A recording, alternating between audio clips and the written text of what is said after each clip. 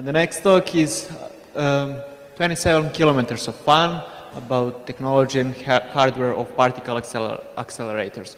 So let's see this. All right, thank you. Prvi hoću da kažem da drago mi je biti ovdje sa vama.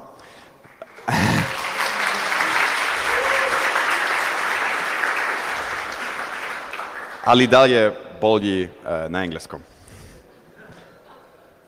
So, I work at a physical research center, and the center is called DESI. And the place where I work is in the city of Hamburg. It's the second biggest city in Germany. And there we have quite a number of particle accelerators. And I work in science communication. That means I look at what the research is doing, and I try to explain it to the general public, like you people. And I try to make people better understand about physics and what is happening. So let me start with an invitation, because if you have a chance to come to the north of Germany, then it's a good opportunity to visit Hamburg, and you will be able to see all of these things that I put here on the pictures. We have some particle accelerators there. And one that is especially cool to see is the one on the upper right. This is called the Hera accelerator. It is not in use today, but this means it is an opportunity for you to go and see it up close. It has a circumference of over 6 kilometers, and it is the largest accelerator in the world that is now easily accessible to visitors. So if you have a chance to come to Hamburg, then it will be a good opportunity to visit DESI. Today I will be talking about particle accelerators in general and some of the physics that we do, but mostly about the Large Hadron Collider, which is the accelerator in Switzerland, and it's the one with the 27 kilometers of fun. Much of the technology that I will be describing has also been developed at DESI, because it once, not today, but some time ago, it was one of the most important particle accelerator centers in the world. Okay, so I will talk about what we are doing and why we try to do this, to find out things about physics, naturally. And I will be describing some of the devices and the hardware that we use. And there is also an IT aspect to it, because as we will see, there is an enormous amount of data that is generated, and this data has to be collected and processed. So what we are doing is we are using accelerators in the shape of a ring. We call them storage ring, and also in part some linear accelerators that make the particles go just in a straight line. And we give a high energy to the particles, which is the same as to say that we make them fast. But to say that we make them fast is only half the truth, because at some point, when you get close to the speed of light, then you cannot make the particle much faster, because the speed of light is the limit. But we can still increase the energy. We can double the energy, triple the energy, but still the speed will stay very close below the speed of light. So when we get to high energies, it makes more sense to speak of just the energy and not the actual speed. And well, when we have gotten them to a very large speed, we make them collide, and then we see what happens. And actually this see what happens is something that is very difficult, and it requires quite a bit of detector technology, and I will be talking also about that. So the basis of this kind of research that we are doing is this famous formula, which says that energy is actually the same as mass. But let me try to put it maybe in terms that are a bit closer to someone if you are tinkering with electronics. What if I say that parts, electronic parts, are actually like the same as a device that you can build from them, and we might make it look like this. So the parts is really the same as the device. Well, okay, kind of, but not 100%. You have to put the parts together in the right way, otherwise the device will not work. And if you have the device, it's not the same as the parts, because the parts are put together. You connect them, and it's not the same as all the individual parts. So, the analogy works a little bit. So, if the mass can constitute something that we want to find out about, like, for example, the Higgs particle, then how about we just take the energy, and put it together in the right way, and we have a Higgs particle. Finished. Well, actually, it's not so easy, because we cannot assemble, we cannot just take energy and make the right thing out of it. There is no construction manual for the Higgs boson. So what we actually have to do is we have to create the energy in a very messy, in a very unprecise process, which is the collisions of particles. And it doesn't look like this, putting parts together nicely into a device. It rather looks like this. We make the collisions, and the result is lots of collision products. And out of all these collision products, we wonder, maybe there's inside the device or the Higgs particle that we are looking for. But it's a very hard job to find out from all these things that come out of a collision if there really is the right thing in there. And that's what you need a detector for. So we need the accelerator to make the particles fast. We need the collisions to convert the energy into something. And then we need the detector to find out if something has the thing that we are looking for. So these are the three things that we are using. And now I would like to tell you about the first part of this, about the accelerator and how it looks. So a storage ring, the first surprise, it's not actually a ring, so it's not a perfect circle. It always has some straight parts, and the straight parts are used to, are the place where the particles actually get their energy. Now let's think about how we can give energy to a particle.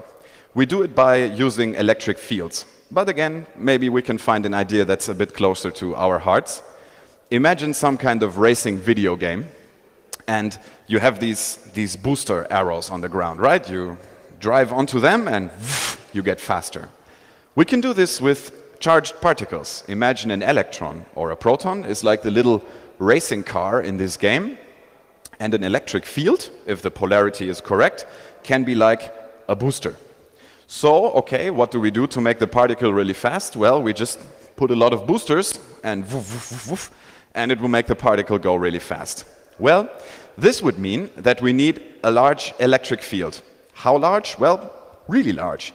The energies that we want to give to the particles, like for example an electron, it would need an electric field of billions of volts, so gigavolts. And this is something that technically is not really possible to do. Because, you know, what generator do you need for a gigavolt? What connections do you need? What cables do you need for a gigavolt? It's not practically possible. So this is kind of a forbidden way. But what if we could do electric fields that are opposite to each other and put them in a row? Well, it would look like this. Okay, so here's our particle, and it gets a boost. But then the next field, it slows it down. So boost, slow down, nothing happens. But here's the trick. We can use alternating current, just alternating like you have from your power socket. And if we alternate it with the right frequency, then we can make it look to the particle like it's always on an accelerating path. So the particle is coming, and it sees the first accelerating field. The next one will slow it down.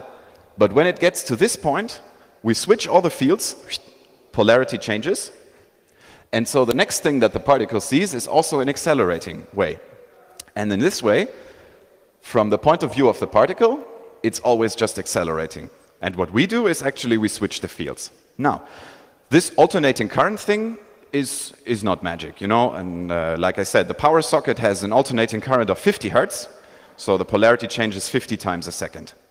So we can think about what kind of frequency do we need to accelerate these electrons? Well, what we put in is that we have a device which is about 1.5 meters long. It's called the cavity. That is where the magic happens. So if the cavity is about 1.5 meters long, how fast is the electron going? Well, we know that because electrons have a very, very small mass, and to make them go the speed of light, they just need a slight kick. So we give some energy to the electrons, and their speed will be almost the speed of light, and we can calculate with that. Okay, so it's 1.5 meters divided by the speed of light, and the result is a few nanoseconds. So every few nanoseconds, we must switch the field, because that's when the particle exits from one cavity to another. And so a field that changes every few nanoseconds has a frequency of gigahertz. And as we know, electrical fields on the order of gigahertz, also they are not magic. They are like microwaves, they are like wireless. Just that we need a little bit bigger of a device to generate the kind of fields that we are looking for. This is the cavity, like I said, about 1.5 meters long, and it is the device that we use to put inside this alternating electric field with the frequency of the gigahertz, and the electrons are rushing through it. Now, if we have a circle accelerator, then it's okay if we have just, well, maybe not one, but if we just have a handful of these devices, because the particles will come by lots of times, right? We put our acceleration here, and the particles go in a circle, and so they get an energy kick, and an energy kick, and an energy kick, and after a while, they will have been accelerated, and we don't need many hundreds of those, just a few, because they come by all the time. And so this thing is about 1.5 meters long. It's made of a mostly of a metal that is called niobium. I had never heard of this before that, so niobium is the only thing I know. The only thing I know where they use niobium is for these cavities and some things in accelerators. The metal that we use needs to satisfy 3 conditions. You need to be able to put it into a shape, because as you can see, the shape is very special. It looks like donuts or something. And it needs to be this shape, so the electric field will fit in just right. And it cannot be too expensive, because we need a lot of it. And you need to be able to cool it down for superconducting temperature. Now, superconducting means that some metals, if you cool them down to a very low temperature, will lose their electrical resistance. So they will not be electrical energy converted into heat. And this is good, because with our large electric fields that change all the time, there are large currents flowing, and we don't want to heat up this thing because it might melt or something, so we just cool everything down. And it is cooled to a temperature of 4 kelvins, that is minus 269 degrees Celsius, so it's very cold. We use liquid helium to do this, and yes, that's how we do that. Now, the microwave, the gigahertz changing electric field, it needs to come from somewhere. We cannot just connect a household microwave, because it's not powerful enough. What we use is a device that is called a klystron, and a klystron can, well, they build them at different frequencies. The lower end is about 100 of megahertz, and it goes up to 2, sometimes even more than 2 gigahertz of frequencies. And we can see here that the power which they generate is around 300 kilowatts. That is just the power for the electric field which is used to drive the particles. And we don't just use one of those, we need 16 times 300 kilowatts for the fields that drive the particles. As a comparison, because this is, you know, something like a radio transmitter. We heard yesterday that to have a normal ham radio conversation from here to Japan, you need about 20 watts. I looked up the power that NASA uses to talk to spacecraft out by Pluto. They use about 20 kilowatts. And here we have 300 kilowatts to accelerate a few particles. So it's actually a large energy that we use. And at these high energies and at these high frequencies, it's actually better not to use cables. You know, you can make these kinds of signals go through a cable, but then you shouldn't let the cable lying around in a loop, or maybe the connectors will make a problem. So a better way to transport these radio waves or these microwaves is actually wave guides. And you can see it up here. It looks like it's for air, but it's actually not for transporting air. It's a hollow metal tube, and it's like a reflector. So I have this metal tube, and at one end I stick in an antenna, and the antenna transmits, and because there are the metal walls of the thing, the radiation gets reflected around, and it can only move in one direction, which is the direction of the waveguide. So to transport the energy, the fields, from the klystron where it is generated to the actual accelerator, we use these waveguides, and inside the fields propagate. Okay, then we come to the second part, the actual circle part, which is the curves. So we have seen how the particles are accelerated, but if we just leave them alone, they just fly on in a straight line. But we want them to go in a circle. So what we need to do is to put there a magnetic field. A magnetic field, if a charged particle comes inside a magnetic field, it is put onto a curved path. So we need to put magnets at the right strength into the path of the particle. So a particle comes flying here, and there's a magnetic field, and then it will start to go around the curve. The thing is that we give the particles so much energy that they need very large magnetic fields to actually turn them. You cannot just use a small magnet because it will change the way of the particle too little. And so we have these, well, they're called cryodipoles, which means a very cold magnet. These are also cooled to about minus 270 degrees Celsius. And the LHC accelerator uses about 1,200 of them all around the ring part of the accelerator. Yeah, well, they are also expensive because you need the niobium and everything. So some estimates were that one of these things cost 500,000 Swiss francs. Yeah, so that's a lot of money. And to generate the field, we use a very large current. So it's an electromagnet, right? You have two conductors, and you put an electric current through them, and then in the middle there appears a magnetic field. And the magnetic field should have a strength of about 8.5 Tesla, because at a strength of 8.5 Tesla, it's enough for the protons that are going at this energy where we need them to just make the right angle around the curve.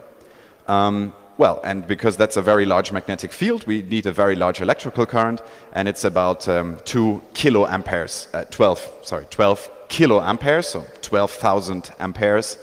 The power sockets, the power connection in your home, I think, at least in Germany, it will support about 16 amperes. And if you go above 16 amperes, then fuse blows out. So that's quite a bit bigger.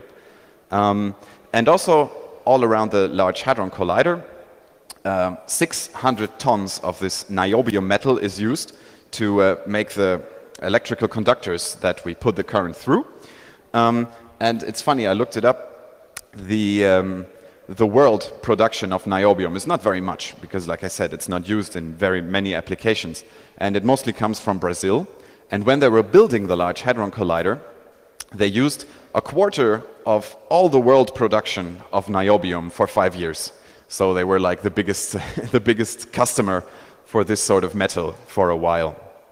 And well, so now we have these magnets, right? And we cool them down, so there's no electrical resistance. We put a large current through, and this gives us a large magnetic field, so the particles can go in a circle, and that's cool. But if the current is supposed to be constant, then there is a large energy stored. And this energy is actually extremely large. It's on the order of 10 gigajoules. And you can compare this energy that is just inside the magnetic fields, which we put there to be stable, is equivalent to the energy of a train with, well, 15,000 tons, you know, like a big freight train, moving at 150 kilometers. And if you imagine a big freight train moving at 150 kilometers, it could do a lot of damage if the energy is directed in a wrong way. So the magnets are also something that we need to watch very closely. We don't want the energy to, like the cooling to fail, and then a part of this energy could be converted into heat, and that would be very bad. And actually, we know that it would be very bad because one time it happened. The cooling at a connection between two of these dipole magnets did not work right. And so the superconductivity to the metal was lost. And suddenly, the large current was not just flowing through, but it was flowing through and generating heat.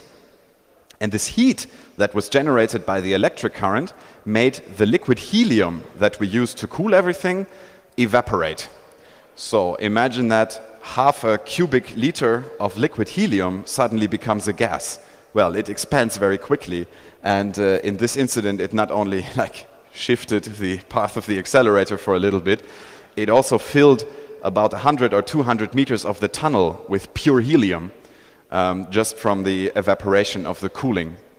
Which is one of the many reasons that whenever an accelerator is running, nobody is allowed near it. The tunnel is closed, the doors are closed, there is emergency shutdown if I try to open a door. You cannot even take the elevator to go down. Everybody needs to be away from the accelerator because these things can happen. It's not just about radiation and particles, it's also about lots of cold things and lots of magnetic energy. So, to put it together, we have this ring, which is not a perfect ring, but it's actually, you know, it has an accelerating part and a curved part. And together we use this to make the particles go in a circle and come by our accelerating portion every few times. Now, if you look at the layout of these actual machines, you will find that often they are connected. Some large accelerator is connected to some smaller accelerators. And these are called the pre-accelerators, because it's useful for us to put the particles not, you know, like energy zero, they are standing still, we put them in the accelerator and then turn it on. It's better if we give them some base energy, to say, and then put it in another accelerator which makes them at a higher energy. If you want to drive on the Autoput, you don't go there and stop on the Autoput and then accelerate, you know. You go before and there's a little lane, you match the speed of the other cars and then you join it. And this is how we like to do it with the particles also, because it gives us a chance to have a more smooth operation of the electric fields and the magnetic fields. And you can see this pattern also in the layout of some real-world accelerator centers. So this is the LHC. These are our 27 kilometers of fun.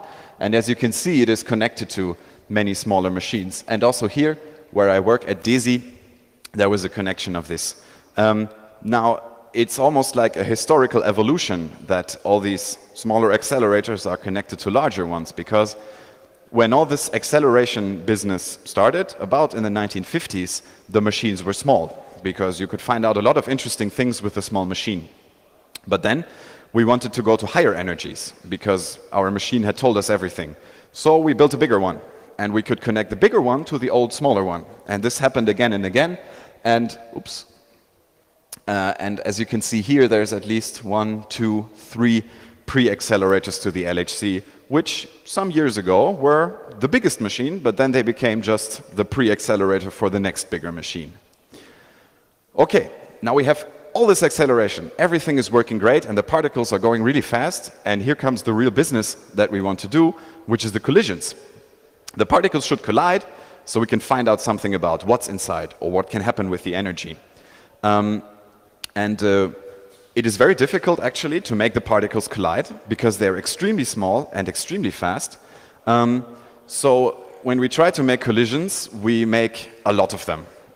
And I will give you an overview and explanation of actually how many of them we generate. But first we need to take a look at what the beam looks like. So the stream of particles that we make go through the accelerator we call the beam.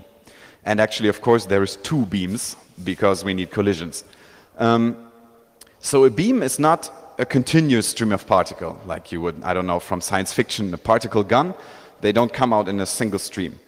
But they're also not single particles, like proton, proton, proton.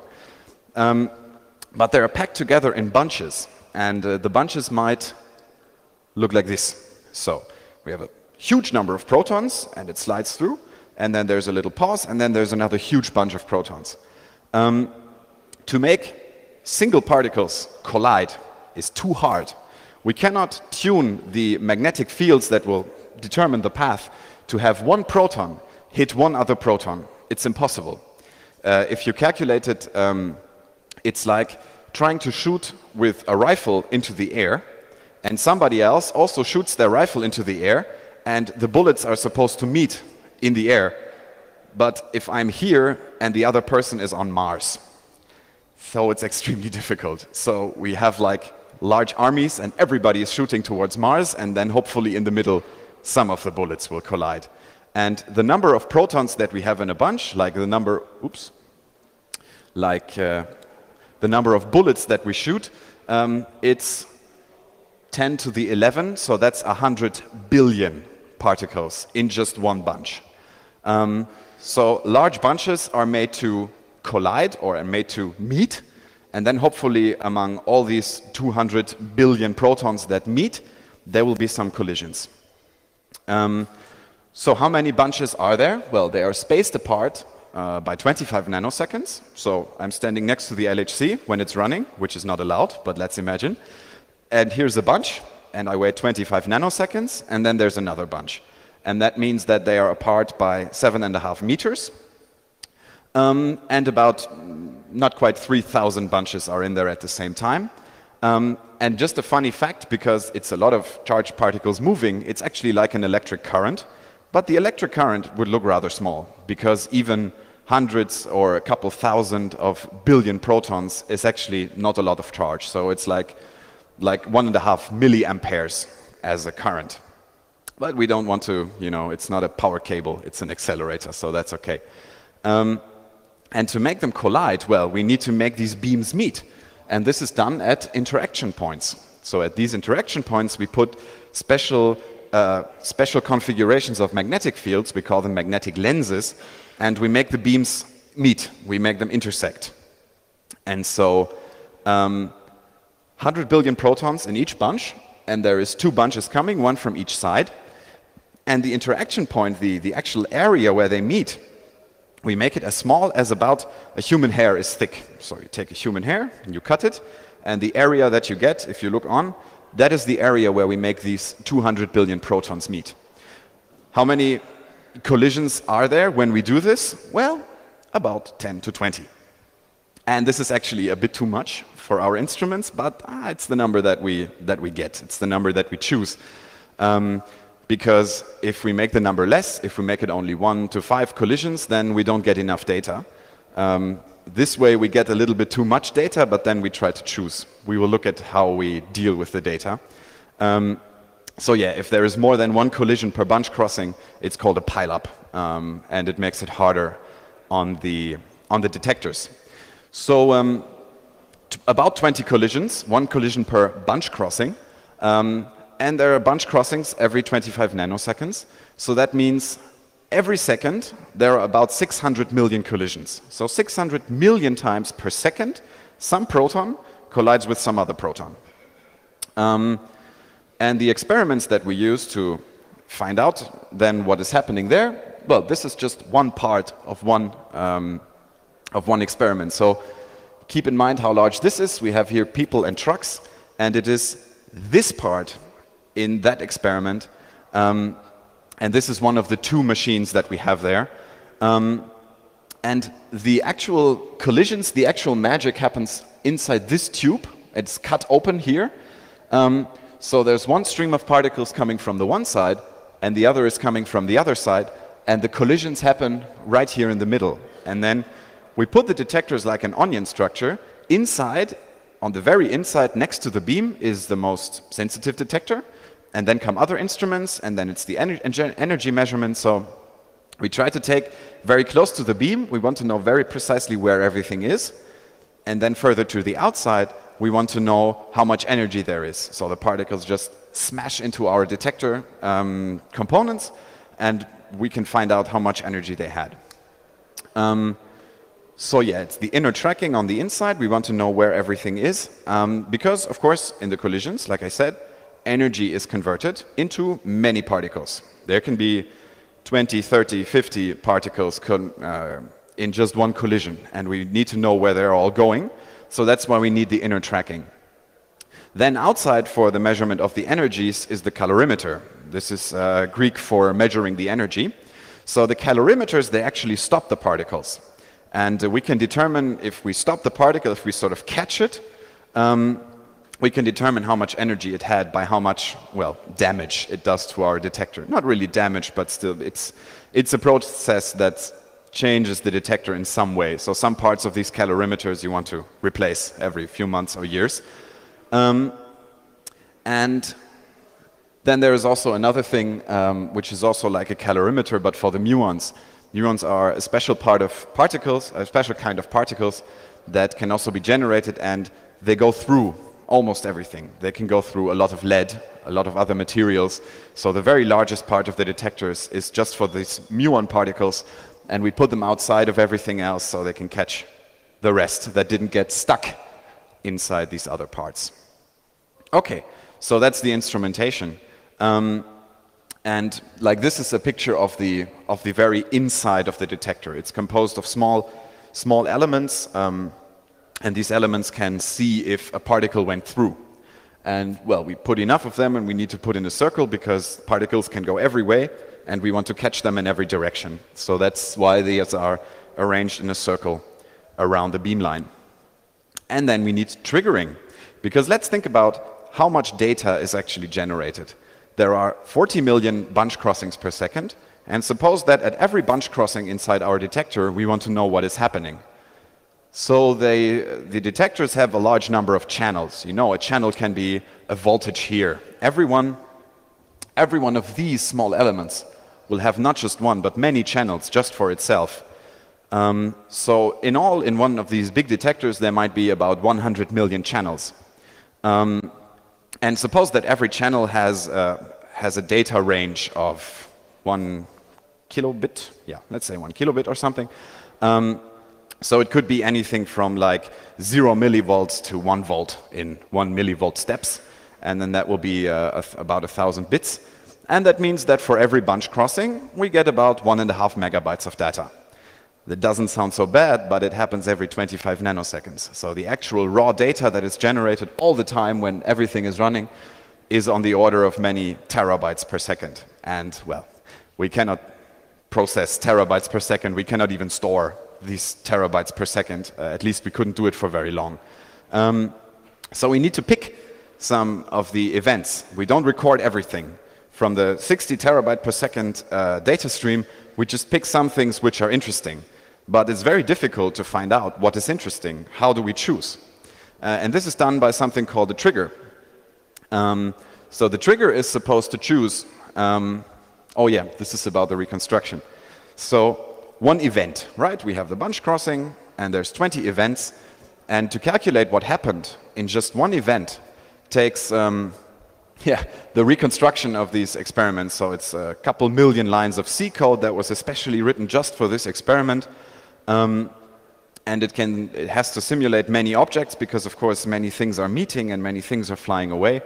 And so for every one single event, you would need about 15 seconds of real-time CPU. But with 600 million collisions per second, you don't have that much computing power. It's just not available. So, like I said, we need to pick certain events which are interesting to us. So what the trigger does, and most experiments use a several level trigger system, is where we tell the first level trigger, okay, you see an event, and now you have 25 nanoseconds of time before the next bunch crossing. You have this much time to find out if you think there is something interesting there. And if yes, you will put it on to the next computer or to the next trigger. And if not, just throw it away. And it will eliminate more than 99% of all the events. So we are left with a smaller data stream of about 100 or 200 gigabytes per second. But of course, this is still too much. The next level triggers have a bit more time to decide. They have 10 microseconds time to decide if that thing which they got from the first level trigger looks interesting or not. And if yes, they will pass it on. So then in the end, we are left with some 100 megabyte data stream per second, which is okay. We can manage that and store that. But then we still have to do all the calculations to reconstruct what actually happened in these events. And when we do that, we can get some nice, pretty looking graphics, which are like this. So this is a representation of what happened inside the detector at the very moment of this one collision. So here's a collision, and there's some particles flying outside, and some special particles flying further outside because they had larger energy. And there is also one here. And then if we look from another direction, it might look like this. So if we look into along the beam, it might look like this. And then the particle theorists come and they look at the data of this event and they will say, oh yes, I know this. That's what happened. And this then will be probably very interesting because there was a Higgs boson there. So out of everything that happened, goes into the detector, the data is picked and picked again, and then hopefully in the end, we will have some events like this that we can show to the theory people, and then the theory people hopefully will say, yep, that was a Higgs boson. So that's what we have to do. And to store all this data, because there's a lot of it generated, there's the LHC computing grid, which has a number of data centers around the world connected to each other. And these 4 experiments, they produce about 25 petabytes per year. And the LHC has been running for 3-4 years about. So already we have 100 petabytes of just stuff that we recorded happening inside the accelerator. I heard, now I'm not sure about this, maybe some of you know better, that this is among the biggest data collections that there is after the NSA data collection. And to distribute all this data and to store it efficiently, the dedicated data centers are connected with links that are about as large as gigabits per second to distribute the data. I have one story that I found from the time that the LHC was constructed. So they were thinking about what we should build, and this was about in the middle of the 90s. So they said, okay, we have this detector, and it needs to collect the data, and we put it all together, and we will put a 10 gigabit switch. But in the middle of the 90s, there were no 10 gigabit switches. So the financing committee said, well, you cannot plan to build a machine with a device that doesn't exist. And they said, well, but we asked some of the network people, and they said that when we finally get to putting everything together, there will be a 10 gigabit switch, so no problem. Well, they kind of managed to convince everyone to still put the money in, and luckily it happened, and there really were switches that were fast enough at the time that they were really putting it together 5 or maybe 10 years later. So sometimes you even have to plan ahead to use technologies that don't exist yet, because the whole process of thinking about it and planning it and finding the money and making the decisions is so long that technology has advanced a lot. Okay, now let's think about something, because we make the triggers choose what are the interesting events, right? And we want to find out about these very interesting events, but we have to find them in this enormous amount of data. And so if the trigger throws away everything that we tell it isn't relevant, well, we choose what's relevant, right? So what if in all this data that we throw away, there's something which would actually be interesting? We program it wrong, and then we don't find anything out that we wanted to know. And there is one great example from the 1930s about something like this actually happening. Of course, this was way before computers, but still, it's the same problem in principle. So this was when people used for particle detectors, they used photographic plates. You had a special kind of liquid or solid, and you put a magnetic field there, and then if particles go through, you will see it on an actual photograph. So you take it to a photography lab, and there's all the chemicals, and then you look at a physical photograph, and you say, ah, yes, there's a particle. So here in this photograph, we can see the important things are here. This is a metal plate, and this is the track of a particle that went through the metal plate. And we know that there's a magnetic field like this, which makes the particle not just fly straight, but actually to go on this curve. And we also know that the particle is coming from this direction, because when it hits the plate, it loses some energy, and then the curve gets tighter. So you see, first it's flying like this, and then it's flying more like this. And that means that it was coming from below, and it hit the plate, and then it's flying above. So this is like our event view.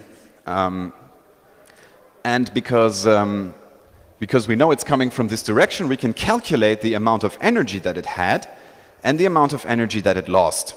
And we found out that this has the mass of an electron, but from the direction of the magnetic field, we also know that it is positively charged.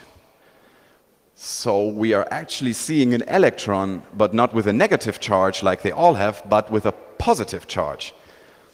So what's a positively charged electron, right? In the 1930s, they were thinking that this doesn't exist. You cannot have a positively charged electron. So some genius found a solution, and he said, well, the picture was just developed the wrong way around. If I turn it, it's an electron again. But of course, this wasn't the solution. This wasn't actually the case, because what they had actually found was a positron. A positron is an anti-electron. It's the antimatter counterpart to an electron. But they were not ready to accept this result, because he was thinking, well, it looks like an electron, but it has a positive charge, so there must be some mistake. When actually it was no mistake, it was just a positively charged electron. And only much later, well, a few months or years later, somebody did the experiments again, and they paid very close attention to all the magnetic fields and to all the directions and the currents, and then they were sure, well, there is no mistake in my instrument. It really is something like a positively charged electron. And then that was the discovery of the positron. And so that means only if you can accept something as a result, then you will be able to publish it. And well, so you need to kind of trick yourself, because if there's some result and you think it cannot be, well, maybe it can be. And that's what we call science. So with this very difficult process of accelerating everything, of making the collisions, of picking out the data, and then finally putting it all together in a theory, the LHC accelerator has already produced a large success story, because you see this gentleman here, which is Peter Higgs, and his colleague François Englert. They were honored with the Nobel Prize of Physics in the year 2013, after the LHC accelerator had announced that they had actually seen the Higgs particle. And the amazing thing is that the theory these two proposed actually was first thought of 50 years before. So it took 50 years from the ideas of these two, and actually a third guy, Robert Braut, but he didn't make it all the way. He died some years before this discovery. But Peter Higgs and François Englert, they lived to see long enough that this particle accelerator really confirmed their idea. And it was only possible because we were always building at the limit of our capabilities. Like I said, the 10 gigabit switch that they thought they needed in the middle of the 90s, but it didn't exist. These accelerators are always like the most advanced thing that we can build. And after 50 years, it was enough to confirm this theory. So that was a success. And so from the very start, where we say that energy is like the same as mass, like parts is a device, we can devise these machines to actually make the particles go in some packets, and then they collide, and there is a huge amount of energy. And if we pick everything right, and if we think the right way about the theories, then we can actually make some surprising discoveries. And the nice thing is that when the Nobel Prize was actually announced, it was not just these two men celebrating, but it was actually hundreds of people everywhere around the world. And even myself, I was sitting in Hamburg, we were watching live stream from Stockholm of the Nobel Prize. It was like a football game. And everybody was super excited when they announced that they had found the Higgs boson, and then later when they announced that there was the Nobel Prize given for this theory that was confirmed there. So it's a community work of everybody. It's not just the people who think of the theory like the physical genius people. It is also those who construct the accelerator, those who put it together, those who program the software. It's a lot of people involved in this very big process. And it can be a lot of fun when you look at it, or when you are a part of it, or just to find out something about it, because it's, it's cutting edge technology. And so with this, I would like to thank you very much for your attention, and I will be happy to take your questions.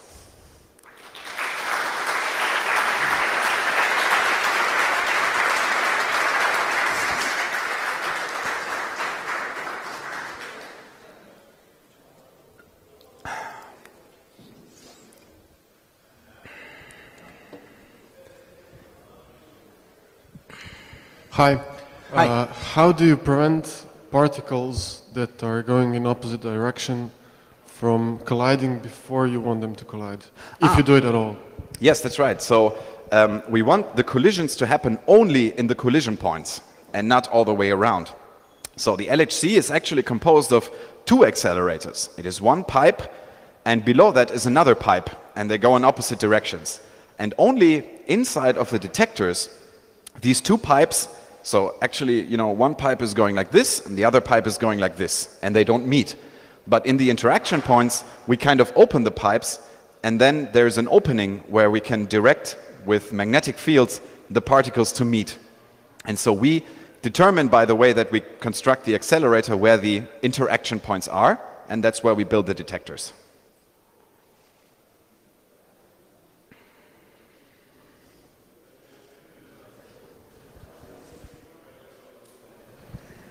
Okay, so I have a question about accelerating particles.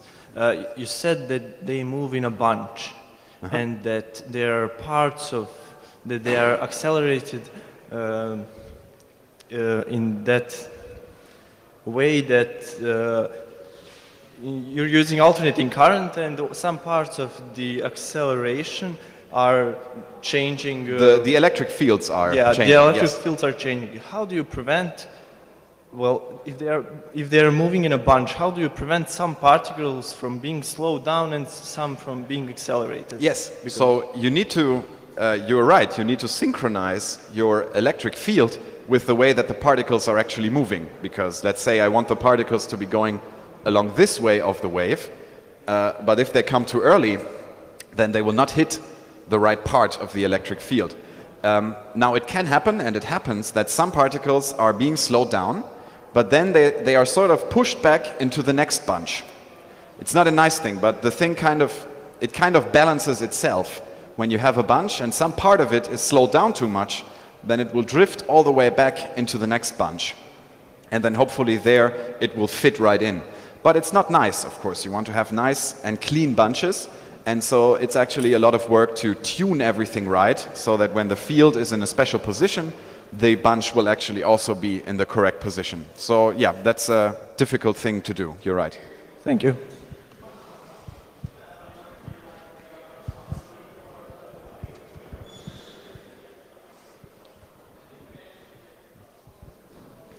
I have two questions. One is very personal. Do you feel pain in your chest when you have to oversimplify a complicated process when you talk to general population? And second question is, how do magnets work? How do magnets work? That's too difficult a question. That was a joke. Well, yes, you are right, of course. The presentation is much simplified from like one guy building the actual accelerator, presenting it to a bunch of particle physics people. There is almost no formula in this presentation. But I think that if you want people to feel like they learned something about an accelerator, it's better to first propose or to first present the simple principles, and then later, if they want to, you can look at all the formula. It's all public, you can look at the data. But if I start with integrals and differentials and volume integration and everything, then I think people can lose interest. And so I don't mean to offend people when I give very simple explanations. It's just a way that I think it's good to start into the topic. And if you know already more, then that's great. And you can visit presentations maybe at universities, you can read documents on the internet, you can read books about particle physics. And I think that I would like to give a start into this process. Thank you.